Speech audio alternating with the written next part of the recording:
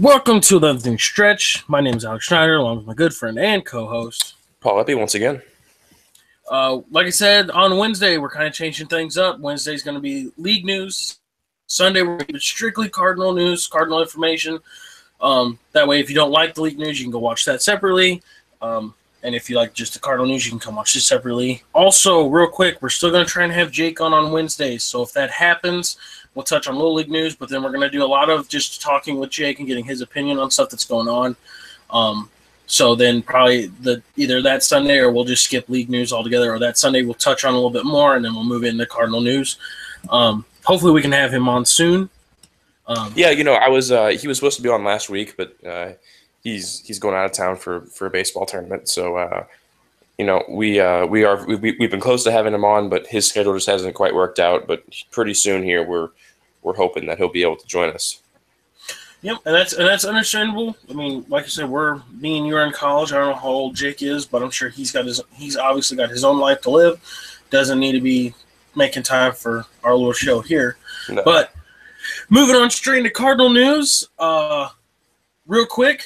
I'm going to do the big news of the day just because I was hoping this would happen. Not the way that it did happen. I was hoping it would just come to voting. But Matt Carpenter goes down with an oblique strain. I actually watched it. I don't know if you watched it, but I actually watched him when he injured it. I did not. I mean, I saw the replay of it, and it didn't look like he did anything, but obviously something got tweaked.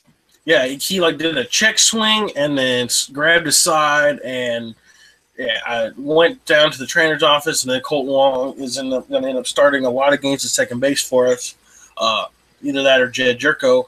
But with that injury, being he is the all-star from the Cardinals that was there, Aledmus Diaz is taking his spot on the roster. Congrats to him. I know he didn't want it this way, but nonetheless, it is still an all-star game. Matt Carpenter will be okay. Hopefully after that break, he'll be fine. So like we predicted, we wanted him in, we got him in, just not the right way that we really wanted him in. Right. It's kind of sad that it happened. That had to happen this way. You are right, but he still is a deserving all-star nonetheless. It's good to see him get some national attention. Hopefully, he can play in the game and therefore get more national attention and draw more people to watch him and get more people to understand how good he's been playing this season. But as for the injury to Carpenter, gosh, that is a killer. He's their leadoff man. Yeah, he's the guy who gets on base. He sets the tone. And we don't know how long he's out for. Yeah, I mean, with oblique strain, depending on what how severe it is, I would say 15-day DL. He'll probably do. He won't have probably any rehab starts, I wouldn't think, with a 15-day DL oblique strain, but he'll be working on it. Probably took a couple of days off from baseball activities. We'll be moving on to back to baseball, hopefully after the All-Star break. I know I touched on it a little bit. Brandon Moss has also gone down to the DL.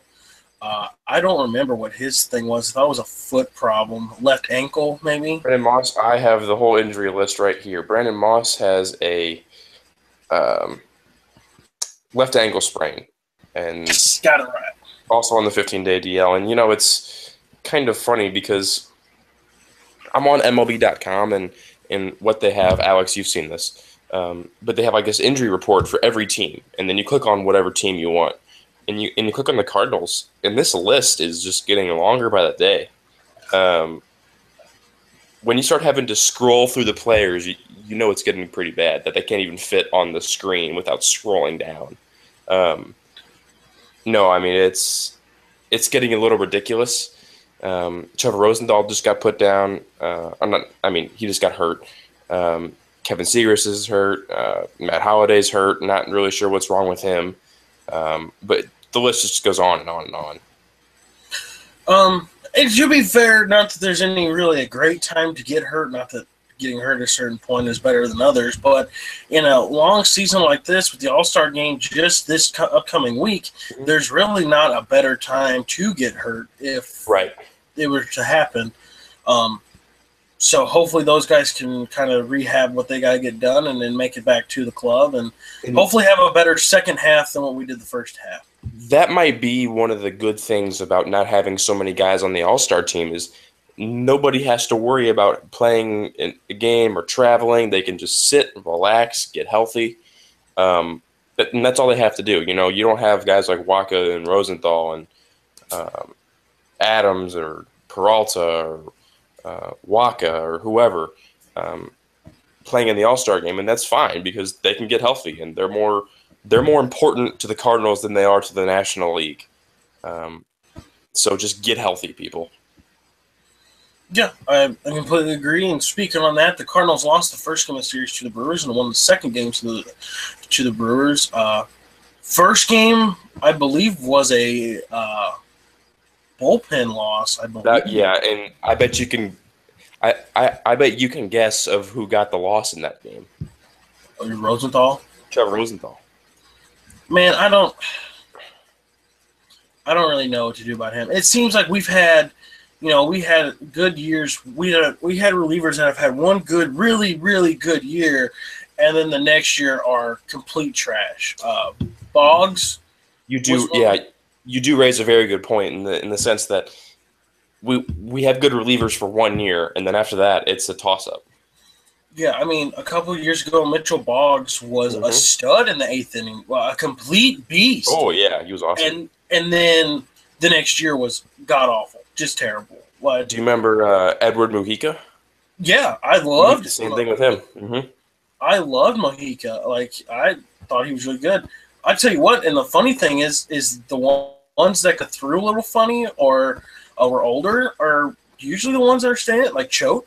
Choate was really good for the seasons we had him. He didn't have any downfalls. Pat Neshek was really good. Neshek, yeah. I actually thought that the Cardinals should have kept Pat Neshek after last offseason. I did too. I was a bit disappointed that they didn't keep him because he was really, really good. Yeah, really good. But it seems like all these young kids are coming up, and then something's going wrong. The only one that's really stayed consistent is Seth Maness, and I don't know what he's doing differently than the other guys. But even he's having a sort of down year because he got sent down to Memphis too. Yeah, I mean, no, he didn't get sent down. Didn't he get hurt? No, he got hurt, and he got hurt and had a rehab in Memphis. Maybe you're right, but I could have sworn he was sent down. I'm probably thinking of Kevin Segrist or Grichuk or Wong or something. I don't know. I mean, I just feel like he definitely played for Memphis, whether it was rehab or just the fact that he got sent down. I think you're right. I believe you actually are right with the rehab. Now that I think of it. Okay. Well, are you looking that up? Is that what you're doing right now, or? I can. Yeah. Okay. We can continue on here. Then I will pull that up. All right. That's right. Just to continue on, like I said, Cardinals bullpen loss on Friday, a win yesterday. Grichuk is also back up with the big club and actually hit a home run the other day. He's hitting pretty well. Yeah, absolutely. So he's come up. I think he's a little bit more comfortable now. In the box, he's not crazy. So glad to see he's back. I mean, it's just, man, he's just one of those talents or whatever that you hoped would be really good. So hopefully they've changed that up and he's going to be a consistent player. Also, with other injuries going on, the Cardinals right now are carrying 3 catchers. Michael McHenry was called up as well with the Carpenter on the DL. So the Cardinals are carrying 3 catchers. This is what goes to show. When you have a good backup catcher, you keep him. Yep. We could have had Fryer and been just fine, okie dokie, and they let him go. Yep. I mean, hindsight's also 20/20. To be fair, but no, I completely agree with you. By the way, Maness, it was a rehab stint. I was wrong, and I recant my statement. He was pitching for Memphis via rehab, and he was doing all that. But no, yeah, I agree with you about Eric Fryer, and it kind of hurts knowing that, you know, he signs with Pittsburgh, great, good for him, but then he comes back to burn us, you know, less than a week later. That's kind of the crappy part. But, you know, that's just baseball, and baseball's a weird sport. But, yeah, the Cardinals should have kept him. I'd be willing to guess that the front office thinks that as well. Yeah. And that just goes to show you. I mean, there's, you know, I believe that Eric Fryer is kind of a journeyman within the league. I think he's been on a couple different teams, but nothing too much major in the major leagues, the Right. upper level. Um, but I mean, that just goes to show you. You know, he's probably been down in AAA, for most of his career, and it has come up and has done great things for for our ball club, for Pittsburgh's ball club. That just goes to show you how much talent's actually in the minor leagues and how rich things can get real quick. I mean, Right. the And top level you look at get to is really good. look at Jeremy Hazelbaker too. I mean, you want to talk about a journeyman? He's been, I don't even know the amount of teams he's been on, but he's been on a ton of teams, and he finally gets his chance with the Cardinals. And for the first couple weeks of the season, he was the best player. Yeah, that just goes to show, like, you see major league games, you're like, oh, why they do this, why do that, and you understand how good they really are when these guys come up from AAA and look astoundingly great, and you're like, oh my god, they're really good. You never heard of them, all this kind of stuff. Well, when the guys that are playing the majors now, when they came up, you'd never heard of them, Exactly. and they started playing really well, and then now it's getting to the point where you see them every single game, so you kind of know what to expect. I think Matt Carpenter is a great example of that. Back when he was drafted in, I think, 2009, and he started playing in like 2010, 2011, 2012. You were like, Matt Carpenter, who's this guy? I mean, who knows what he's going to be like? And he turns out being an all-star and the Cardinals' best player, in my opinion. Yeah, I think he broke a couple state mutual records as well, like with the ball club, I think. Right. I believe you are right, yeah. So, I mean, like he said, baseball's kind of a funny sport. It works in different ways, good, bad, indifferent, whatever, and it doesn't pick a side. It affects both sides evenly. Just because the Pirates won a bullpen game, what wasn't it, 5-4, 6-4, something like that, and then the next game the Cardinals won 8-1. I mean, that's just how the game works. I mean, I just hope the Cardinals this next half of the season can kind of pull it together and start things off with a good streak. And like you said, the past month kind of showed what team they were going to be. And to be fair, they actually played pretty well. The end kind of was a bad little stretch there to end the series with losing 3-4 to the Pirates. Wasn't it 3-4? 3-4? 3-4 at home too, which is kind of the kicker. I mean, the Pirates are good. We've been playing pretty evenly with them the past couple of seasons, but you don't want to lose 3 or 4 to them at home. That's kind of rotten. Yeah, I mean, and like I said, I think with that, the Cardinals needed to sweep the series in the Milwaukee to kind of erase that one and move on to something else. They didn't sweep the first game. Bullpen blew that one. They came to the next game ready to play, put up a lot of runs, and won that game. They have to. I think that they have to win this next game. Go into the All-Star game with a win, and start the next series off with another win, and then keep it going. I mean, Cubs have come back to the pack. Cardinals didn't catch them. Speaking of the Cubs, I just want to throw out one stat out there that I saw today. I was looking at the standings. The Cardinals are 7 back. The Pirates are 6.5 back of the Cubs. The Cubs are 1-9 in the last 10, and I think like 15 and 12, or they've lost 15 of 20. That's not good. Those are the types of numbers that we would see with the Cubs team that a couple years ago who sucked. The Cubs are falling back down to earth. I'm not going to say it's going to last the entire second half of the season. They're going to probably pick it up here again soon. But now is the chance for both the Cardinals and the Pirates. If the Cardinals can just rattle off some wins, get a winning streak going. I'm not saying you have to pull a Cleveland Indians and win 14 straight, although that would be nice. Just win some series, get a 5, 6, 7 game winning streak, and guess what? You're right back in the race. Exactly. I mean, you hit it spot on. I mean, it's not. I'm not looking. We don't have to have pretty wins. Ugly wins are the same. The score. Your record doesn't say if it's an ugly win or it's a beautiful win. I mean, just more runs.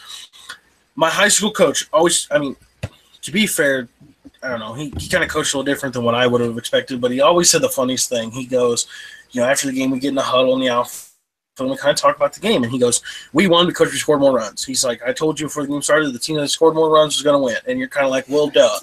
But then when you watch the Cardinals play, you kind of understand what he's trying to mean. Like, yeah, obviously the team scores more runs is going to win, but you have to score those runs in order to win. And the Cardinals for a while weren't scoring any runs. Like, you can't win a game with just your defense. Like, if you score no runs but play Gold Glove defense all around diamond, you still lose. You still lose, yeah. You still have 0 runs. Congratulations. You have to score runs. I'm not saying go for the long ball. Play some small ball. Colton Wong laid down a bunt the other day. Was gorgeous. Was a great bunt. And got on base. Like, if you have to play that kind of small ball, play that kind of small ball. Get on base, and then let your big guys like Piscotty come in, drive in those runs. Diaz, drive in those runs. Got to score runs. The team that scores the most runs wins. Yeah.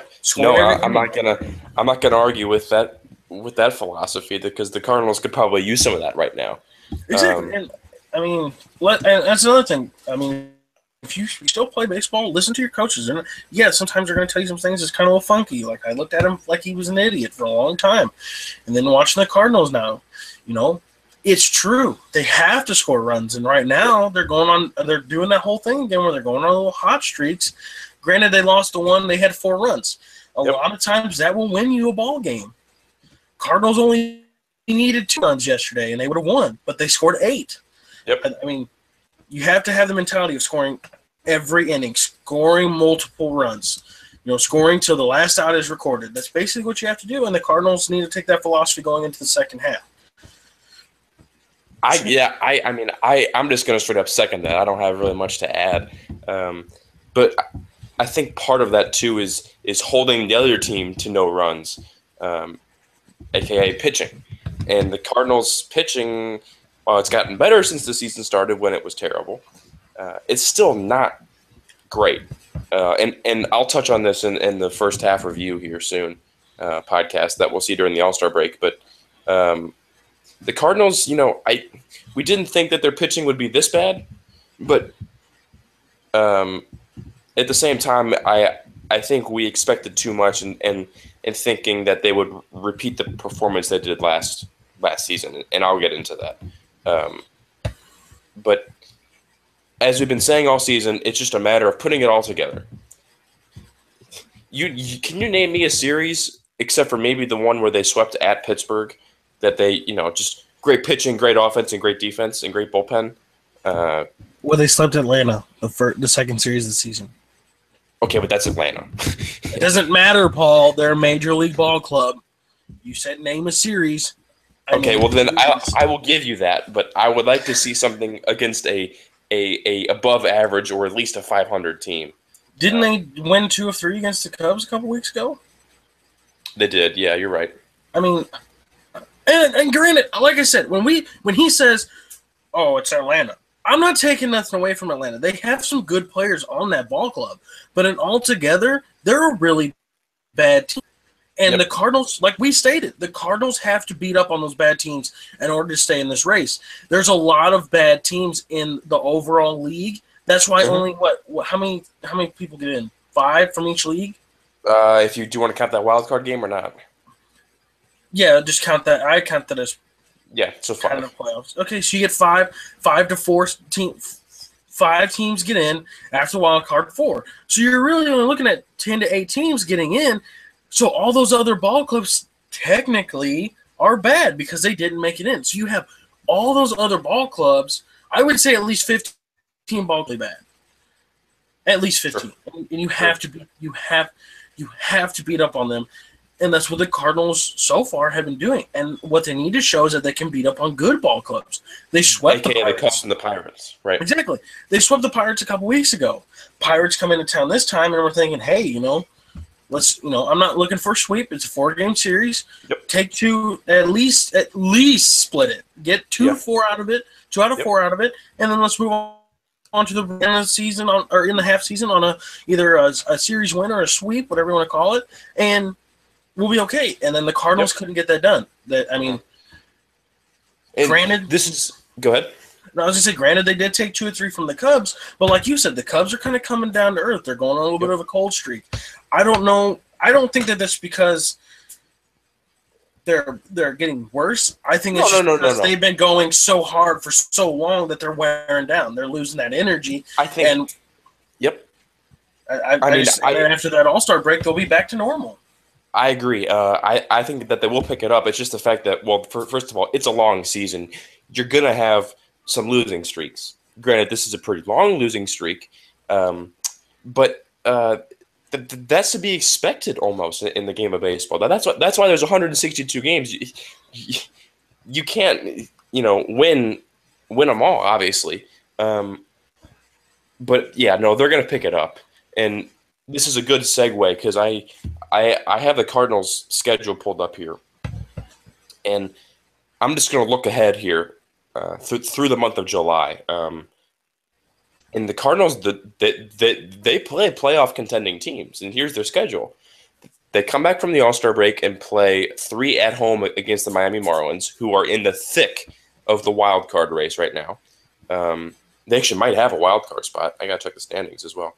And then they play 4 against the Padres, and that's the weakest part of their schedule in July, at home.